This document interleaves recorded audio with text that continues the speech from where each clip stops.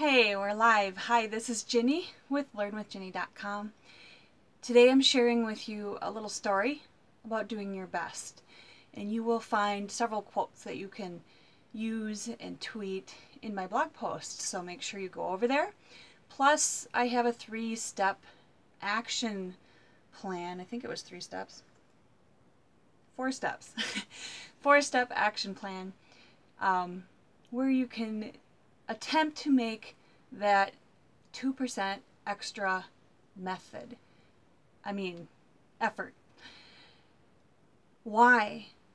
That's the main thing. But before I go on, I already introduced myself. This is Ginny with LearnWithGinny.com if you don't know who I am.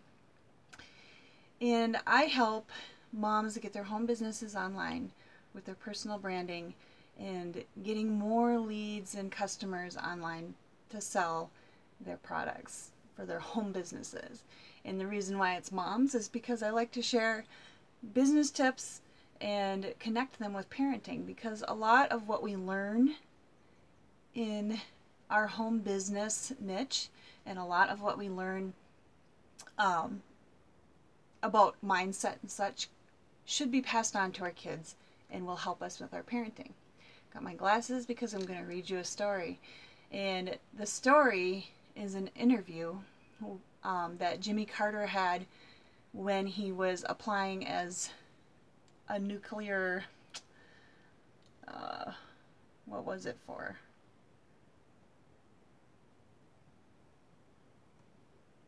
Anyway, it was for a nuclear submarine he was applying to get on, and Admiral Rickover would personally interview each participant or each person that wanted to get in, right?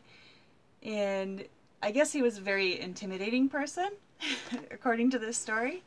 So it's a good story, and what will really get you is the question, the very last question, and it's what really got him too.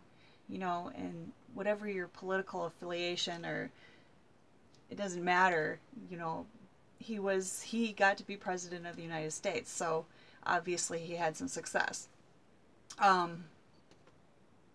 Yeah. So before I go into that story, what is the difference? I mean, 2% makes a huge difference. If you've ever seen any documentaries about gorillas and such, there's only a 2% difference between our genes and theirs. And I might even not be using the right terms, but there's only a 2% difference. That's a huge difference.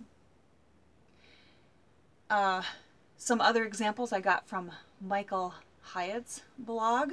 You might want to go visit it. I did put the link in here where I got it from, because I want to make sure I give him credit, because I was Googling for examples where a small margin makes a huge difference. One physical example, other than the monkeys and gorillas, is water is hot at 211 degrees, but at 212 it's boiling. So the small difference might be just the tiny line between what you're doing and why you're not successful. Or maybe it's the tiny difference between earning more, or maybe it's your kids in their sports. Maybe that tiny bit more effort is what gets him the shortstop spot, or you know, the point guard on the basketball team. Whatever it is that you're trying to accomplish. My daughter likes to do the long jump. It might, if she did a 2% difference more, that would be the difference between second place and first place. So, because it is, I mean, she was beat by 6 inches. It's just a small amount, and it's a tiny bit more effort, right? So that tiny bit more effort might be the difference between your success and failure, or mine. So, some other examples. The margin of victory in the men's 800 race in the 1984 Summer Olympic Games was only 0.71 seconds. That's a tiny margin. A couple more examples in my blog post, so go read it.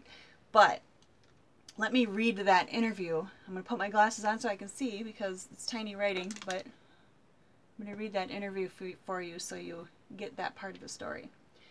So,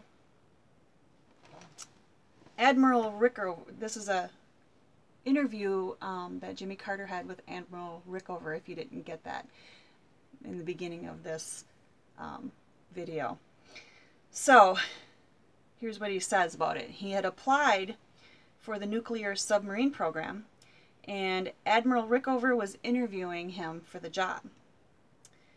It was the first time, I'm going to go and read it now, so when I say I, this is Jimmy Carter speaking. This is him in an interview. So,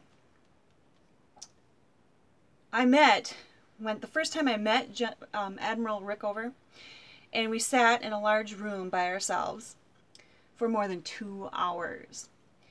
And he let me choose any subject I wished to discuss. Very carefully, I chose about which I knew the most of, which was current events, seamanship, music, literature, naval tactics, electronics, gunnery, and he began to ask me a series of questions with increasing difficulty. In each instance, he soon proved that I knew relatively little about the subject I chose. He always looked me straight in the eyes, and he never smiled. I was saturated with cold sweat. Finally, he asked a question, and I thought I could redeem myself. He said, "How do you stand in your naval class at the academy?" Since I had completed my sophomore year at Georgia Tech before entering Annapolis, I had done very well, and I swelled my chest with pride and answered, "Sir, I stood 59th in a class of 820, and I sat back to wait for the congratulations, which never came. Instead, the question came, did you do your best? I started to say, yes, sir, but then I remembered who this was and recalled several of the many times in the academy when I could have learned more about our allies, our enemies, our weapons, strategy, and so forth. I was just human. I finally gulped and said, no, sir. I didn't always do my best. And he looked at me for a long time.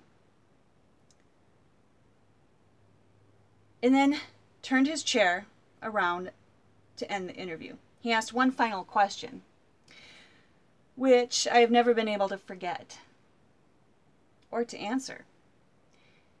He said, why not?